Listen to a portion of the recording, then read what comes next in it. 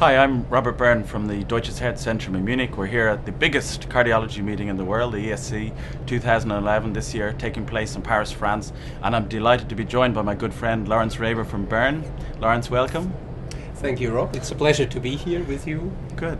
Lorenz has just presented some very nice data from the Berne Rotterdam group, looking at a comparison of outcomes in patients treated with the second generation everolimus-eluting stent as against those treated with first generation sirolimus-eluting and paclitaxel-eluting stents. Lorenz, maybe give us a little bit of background into your study and what exactly you looked at. Sure. So, as we all know, the use of the first generation or early generation drug-eluting stents eluting sirolimus and paclitaxel were associated with an increased rate of very late stent thrombosis, and whether this increased risk of very late stent thrombosis actually continues with the use of newer generation everolimus-eluting stent is largely unknown.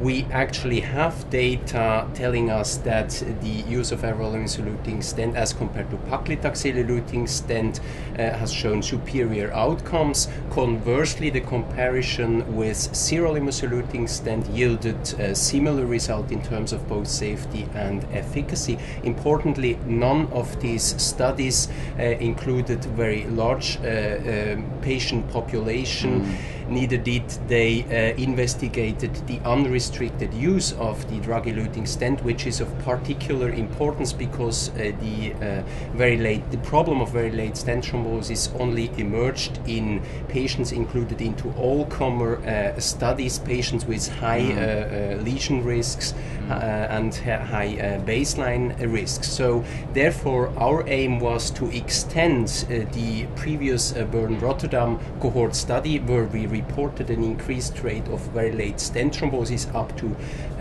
3 years, as published in the Lancet, by including an additional cohort of 4,300 patients treated with everolimus-eluting stent, and to compare. So the objective then was to compare the incidence of very late stent thrombosis throughout 4 years. So in summary, this is now the largest available cohort investigating the very late stent thrombosis incidence in patients treated with the unrestricted use of everolimus-eluting stent.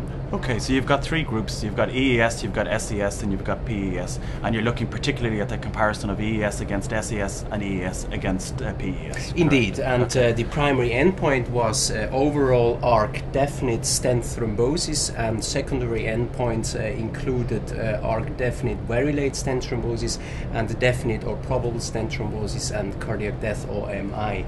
Okay, so what did you find then in relation to definite stent thrombosis, very late definite stent thrombosis, the primary endpoint of your analysis?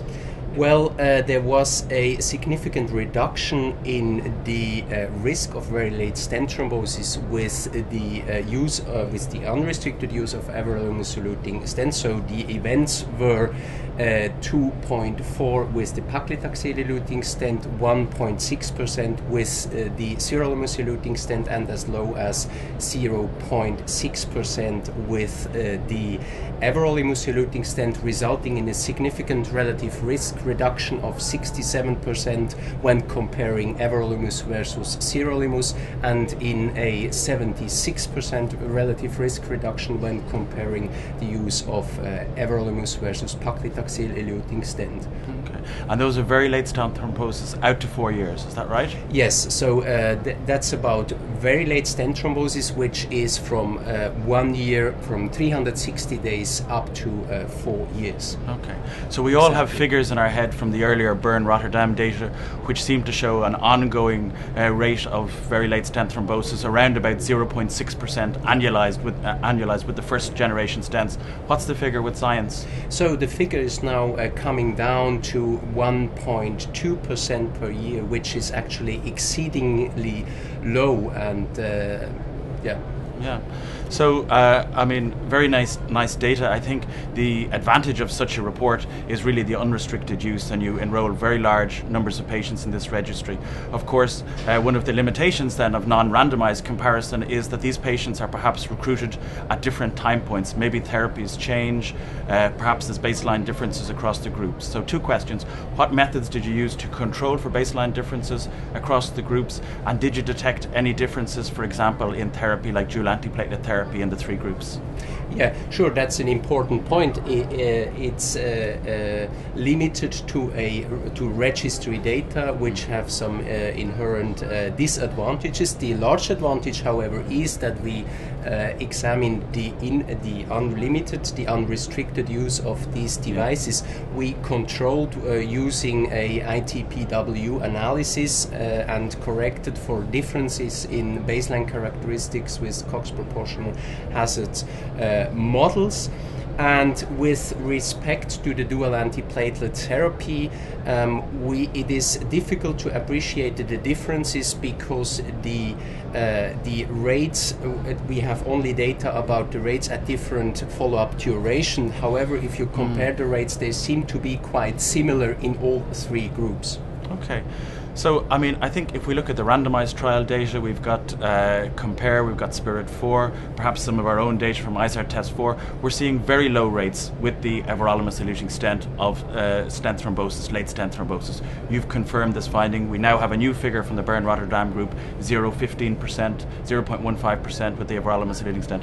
What is it about this stent? What mechanisms do we think underlie this reduction in stent thrombosis? Do you have any ideas? Well, certainly the principal difference as compared to the early generation is a reduction in strut thickness, which potentially has an impact on the healing. And certainly the polymer may play an important role. Although we don't have data that is really convincingly showing us that the polymer is responsible for this important reduction in very late stent thrombosis. But I think these are the 2 main factors that playing a role.